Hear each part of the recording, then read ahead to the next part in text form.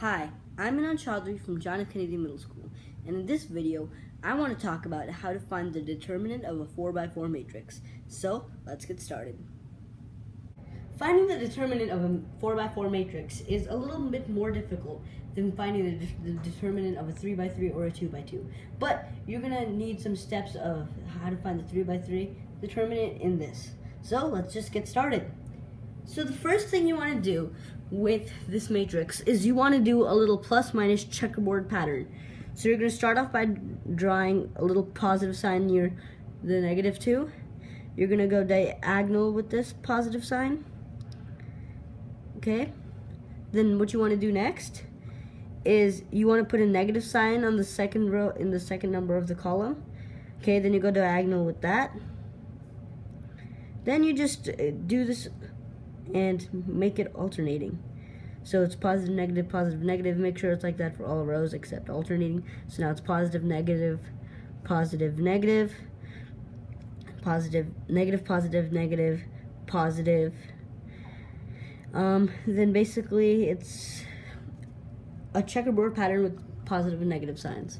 So next, what you want to do is you want to find the row or column with the most zeros. So I can see that our third column has the most zeros in it, and that's the column we're going to use to expand on. So let's just so we have our first number in this column, and what you basically want to do is you want to cancel out the column it's in right now and the row it's in. It's for a little good cause, and I'm doing this lightly so you can see what I mean. So you can see that I crossed out the first row and then crossed out the column it's in. It's in this row and it's in this column, so I canceled it out. Next, what I want to do is I want to write this. This positive sign basically means if you're multiplying a positive one or a negative one by it. So basically it's a positive, so I'm going to be multiplying a positive 1 by 3. So it's going to be 1 times 3, and then I'm going to multiply this by a matrix that is found in between the place that it's not crossing. So you can see that if I were to take this out, the place I crossed out, you'll see that I'll have 9 numbers that are in a form of a matrix. So basically I'm going to write those 9 numbers down in the order it's in already, and that's going to form a 3x3 matrix. So it's basically going to be -3, +1, and when you're writing this down, you don't have to care about the negative and positive signs. 4, -2, 1, -1, 3, 1, and -2. That is the matrix that you can see through here.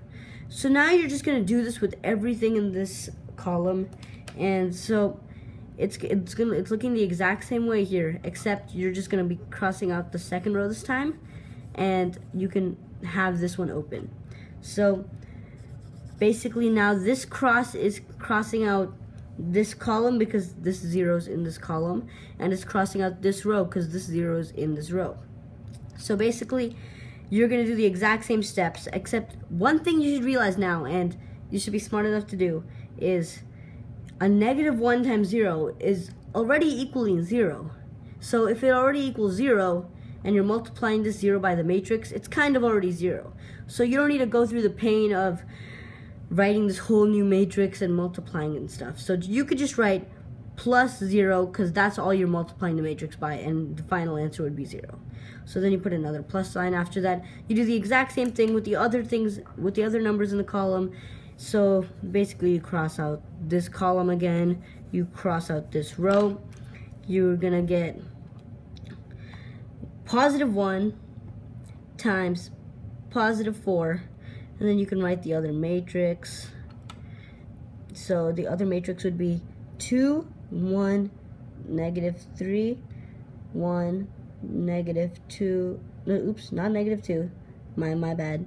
So it's -1 because it's here. 3, and these 3 numbers here. So it'll be 0, 4, and -2. And as you can see, the last number is also 0, so I can just write +0. Don't need to go through the stress of drawing another matrix and then other multiplication problem. So now what we want to do is we want to simplify this by, so first thing we could do is just cancel out these zeros because they're just going to be a pain in the butt anyway. It's just taking up space. And next thing you want to do is you want to multiply this by the new matrix. So if I quickly do it, I'm just multiplying this value by everything in the matrix. Minus 9, positive 3, 12, negative 6, negative 3, positive 3, 9, positive 3, and negative 6. See, that's the first matrix we're given. Put down the plus sign because nothing ever happened to it. And then you multiply 4 by everything in this. So it'll be 8, it'll be 4, 0, negative 12, 4, 16, negative 4, 12, and negative 8. So here are our two matrices. Now, as I said in our addition video, all we need to do is add the two values that correspond with each other on the matrices, and then just add them together, and then we're going to find the determinant of this 3 by 3 after we're done. So as I can see, I get negative 1, and I'm going to get positive 7. I'm going to get 18, negative 18, 7, 19, negative 7, 21, and negative 14. So that's our matrix that we got, and next thing we want to do is you just want to find out the determinant of it. So you're just going to use what you found out in my other video. And so first thing you want to do is copy these first two columns onto the other side. So it's going to be negative 1, negative 18, negative 7, 7, 7, and 21. So now we have to find out the first diagonals, which I have here. And this is our other diagonal. So as I said, what we have to do is now we just need to multiply everything inside of that thing. Since I have a time limit here, what I'm going to do is I'm going to use this calculator. I'm going to use the calculator here, and so I'm going to multiply negative 1 times 7 times 19.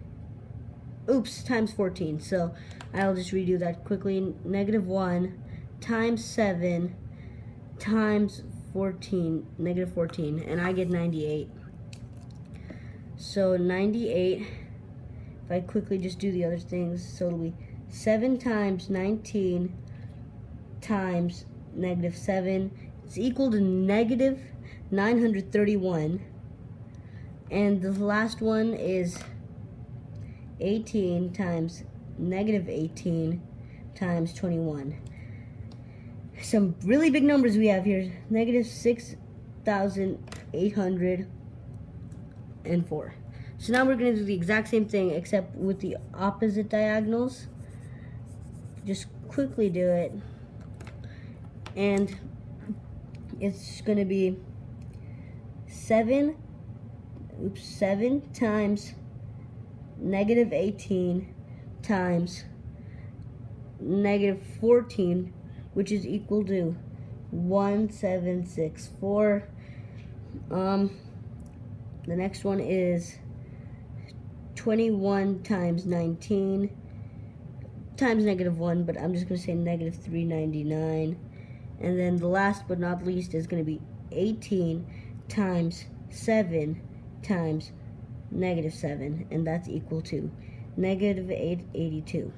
Now what you want to do is you want to subtract these numbers from this, and you have to write it like this. So A is equal to negative 6,804 plus 98 minus 931 in parentheses, and then you subtract it by everything that's in here.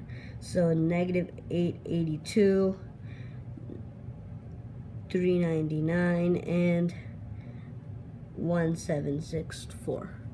So that, you just simplify it and you'll have your determinant. So if I quickly do that, I'll get minus 6804 plus 98 minus 931 is equal to negative 7637, and then you're just going to subtract that by